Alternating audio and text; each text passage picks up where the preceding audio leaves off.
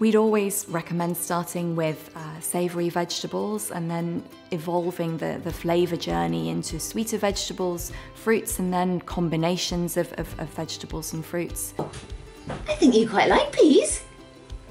Really endorse veg first. Things like peas, carrots. Really great products to start your baby's first weaning. The first food we started with was cucumber, which took the majors to eat, and they would like stab themselves in the eye with it. And then we just took it really slowly with individual foods. I didn't obviously make anything special. Yeah, it's a pea. Yummy.